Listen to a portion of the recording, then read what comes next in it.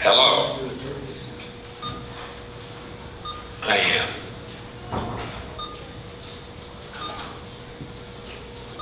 Dave Chapple.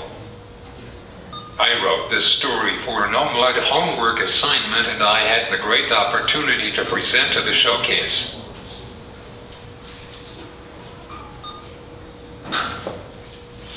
The assignment was to listen to the sounds in your home at night and write a story about one. I always hear my great mother's clock, and I picked that sound to write about.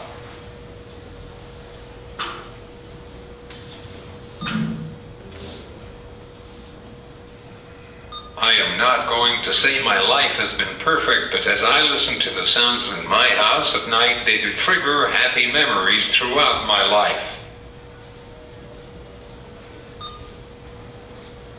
I am not going to say my life has been perfect, but as I listen to the sounds in my house at night, they do trigger happy memories throughout my life.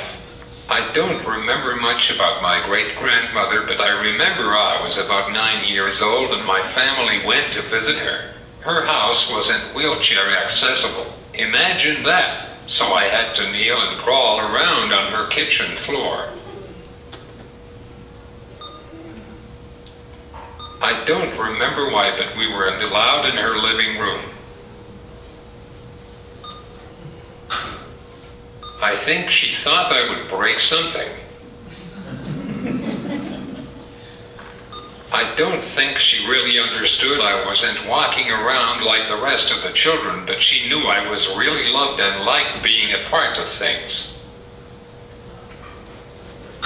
My great-grandmother was a Polish immigrant, and of course she came to America with my great-grandfather, where they settled in a Polish neighborhood in Cleveland. Like every family in those days, the husband went to work while the wife stayed home to take care of the house and children. So there wasn't much reason for her to learn English. I remember hearing stories from my dad about how she laid the law with everybody and everybody knew not to make her mad.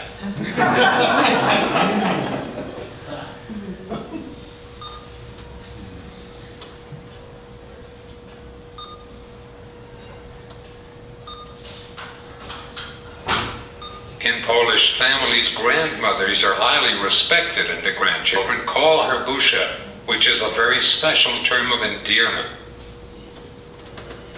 When my dad was growing up, he spent a lot of time at his grandparents' house, and he always enjoyed to listen to their clock in the kitchen chime, and he always said he wanted that clock someday.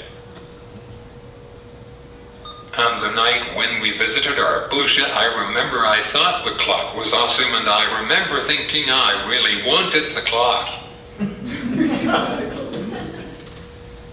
It was pretty funny because I wanted to tell her I really liked the clock, but there was a huge communication barrier between us because I didn't have a communication device back then, so my parents and sister and brother were figuring out when I was saying through gestures. Then once they figured out what I was saying, they had to tell Busia that I liked the clock. Once she finally understood what was being said to her, she said to just take the clock.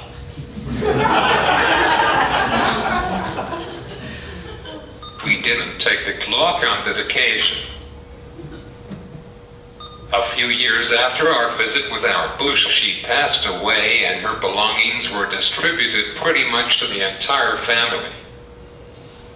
When my dad was asked if there was anything in particular he wanted from her house, of course he said the clock. For a couple of years it was displayed in my parents' living room with the understanding eventually the clock would be passed down to me. But as the years went on, my parents got new furniture and redecorated, so the clock ended up in their basement, but I wouldn't let my dad forget it was there and I wanted it.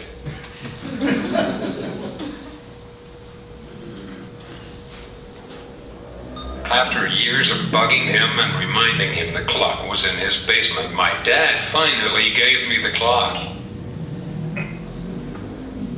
Now it is proudly displayed in my wife's and my living area, and when we hear a chime, we were reminded of our family history. Since we don't have children, I am planning to pass it to my oldest nephew so he can enjoy it with his family for years to come.